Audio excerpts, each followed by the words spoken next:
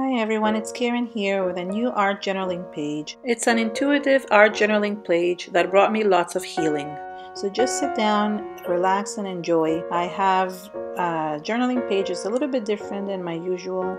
I mean, the techniques are the same, but the feeling that is being shared here is a little bit different. It was healing not only for myself, but basically I'm hoping that it will bring you some healing and love and everything that comes with it, because I really feel that from the response that I've got from my other emotional journals, I really feel that there's a lot of people that are suffering and just want to bring in some light to this suffering as much as I can. Something you don't know about me is that I actually studied to be a healer, a homeopathic doctor actually, and I basically never practiced because just life got in the way, or if you want to say it, things happened. But I am so glad that I actually found another type of healing through art, and this has brought me so much joy. And this is basically what I want to. When I was making this page, I felt so much happiness and joy, something that a lot of people want to feel, and I just want to try to kind of bring that feeling for everyone, so you can feel that as well. So just sit down, enjoy. I did prep my page with white gesso, as you saw before, and now I'm using some Nuvo Mousse. This is a Tonic Studio hexagon shaped stencil, and I'm basically just adding some Nuvo Mousse and then with a baby wipe just running it through the Nuvo Mousse. And I took a couple colors. I will list them below. I can't remember which colors the names of the colors, but I will list them all below so you know which colors I used. And I'm just basically rubbing them. It's not a very complicated technique. It's not something that I put a lot of thought into. I really felt that it was kind of like an intuitive healing, the same way that I'd done before, intuitive art, but with this time much lighter and not as heavy and sad as it was before. And basically I just wanted to touch into something that one of my viewers talked about, and basically when I put my other art journal out there, she was talking about ugliness and suffering. And this is something many of us experience. I experienced illness at a very young age, and I suffered a lot through the years, and I can relate to what she was asking, and I know many people suffer as well, as they commented on those videos. She asked a very, very valid question. How do you move on from the ugliness? She was referring to two things. One of them was referring to the ugliness of how you feel, the frustration and the sadness or the suffering. And she was also talking specifically about how do you, when you make something ugly, or you're making something that you think it's ugly and you're your own worst critic, how do you move on? How do you make it beautiful? How do you move on from that? And that's something that I really wanted to address in this particular art journal, because this art journal really felt like it was bringing me light, and something that we need to bring into our work is light. And I don't mean only light as the color, or like, you know, light of the shade of what we feel, but lightness of that heaviness that we feel all the time. But it's really hard to do that, and for me I have to balance between the two and kind of find a medium that will bring both. And I don't mean medium as a medium of art, but a balance between what is heavy and what is not. And it's really hard when you're suffering to actually come out and bring that lightness into something so heavy. So I'm really hoping that with this you can feel a little bit lightness and just sit there and enjoy just the process, because the art journaling process itself is supposed to bring you that lightness. And even if you don't like something, as I said in the other video that I will link below as well, you can burn it, you can tear it, you can do everything you want with it.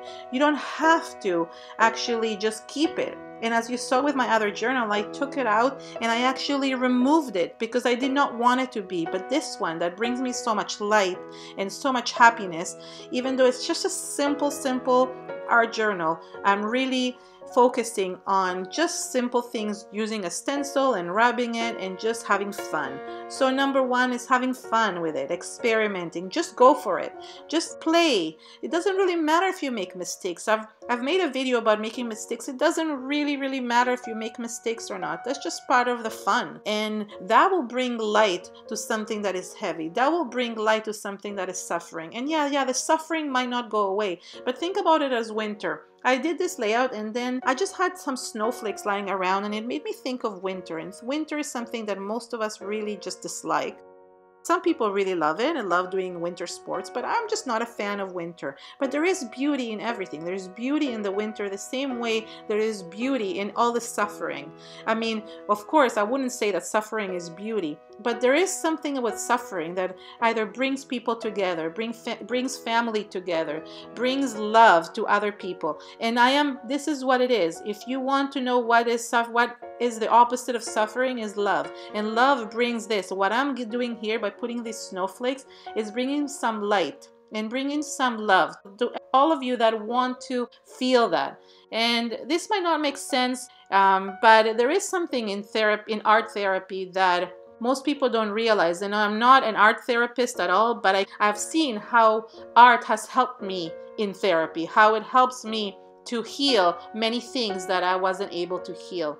And the snowflakes, you look at the beautiful snowflakes, how beautiful they are in the winter. That is some beauty that you cannot take away from the winter. Yes, you hate the coldness.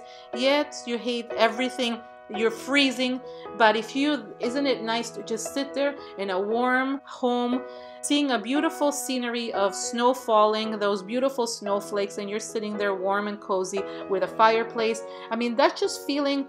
Just think of something beautiful and do what matters most. And basically that was my message for this. Do what matters most, because the most that matters is, for me, I cannot speak for other people, but for me it's having a family, having my health, and having love surrounding me. And when you find those things, you really find healing. So then, yes, you can move on. You can move on from the ugliness.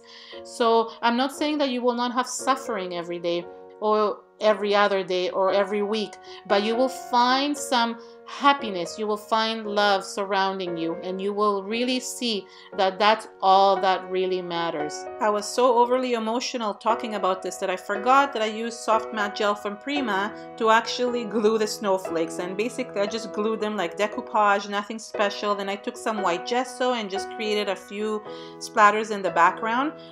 This sentiment that I used, I printed it out of my printer and used gel to basically glue it. So I mean, just to recap what I did, but it really loved how the Nuvo Mousse brought lightness into this, and it just made everything look really special. So I just want to end up by saying that I really got inspired by this intuitive art healing that I really feel I should be doing more often, and I will do more of these journals just because I really feel that everybody should go through this process and really bring some light and healing into their lives. And if this video helped you, then please share it with your friends on social media, share it on Facebook, share it on any type of place that you think will help somebody, because if we can help each other to heal, then that's just one amazing thing we're doing for peace in this world, and that makes all the difference, just one step.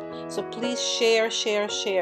That's all that matters, just to help somebody. That makes all the difference. Thank you so much for watching. See you real soon. Bye.